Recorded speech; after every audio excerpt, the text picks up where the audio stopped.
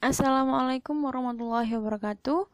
I'm Agsan, and now I would like to show you how to use Spss to test validity and reliability. Also, to test descriptive statistics. Well, let's go. The first thing you should prepare is the Spss and the Microsoft Excel. Here I provide the data, and after that we should calculate all the data. You can block all the data, and don't forget to add one more column at the right side to place your total later. And then go to formulas and click AutoSum. It's automatically the total is appear here. And then copy all the data, copy and move to the Spss, paste the data there. Okay, here we go, and move to variable view. You have to change the name of the variable that appear here. Click the name, press button Ctrl plus F, and choose replace. In the find box you should type VAR 000, and in the replace with box you should type X and then replace all. Okay, you find this. Right. Don't forget to change the last table to be total, and come back to the data view. To analyze, to test the validity, you should go to Analyze, Correlate, and Bivariate.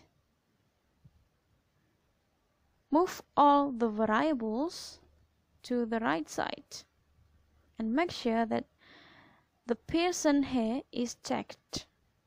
And then okay, well, this is appear the result.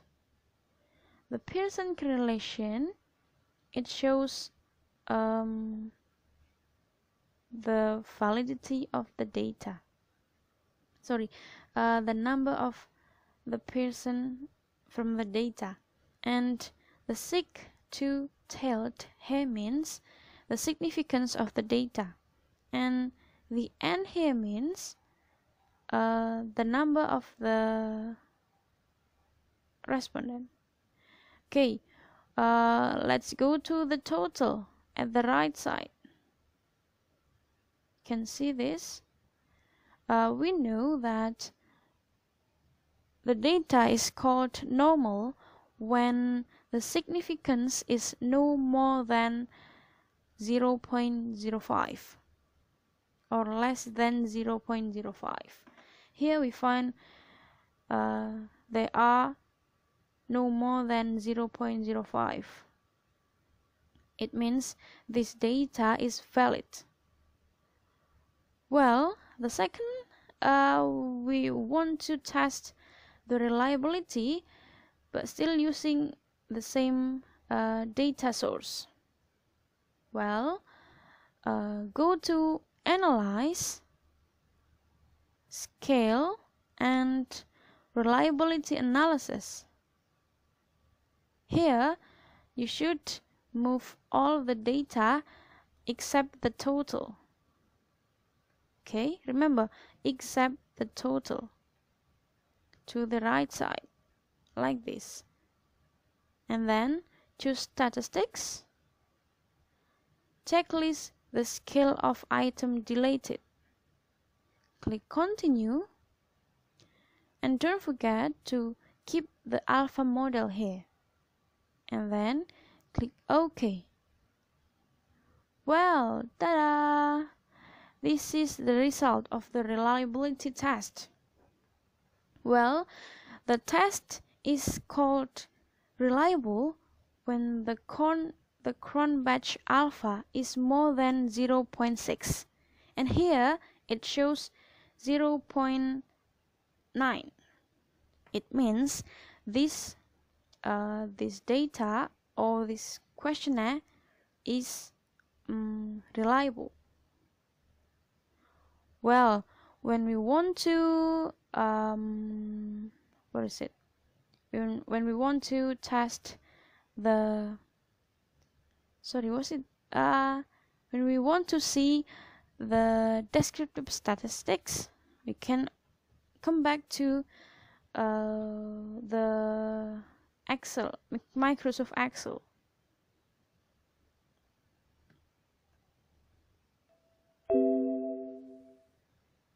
Okay, we can copy the total,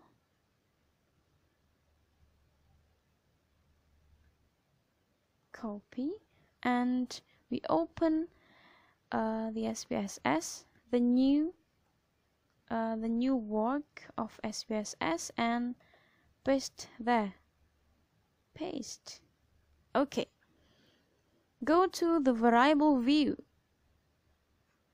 Change the decimal into 0. And change the name whatever you want.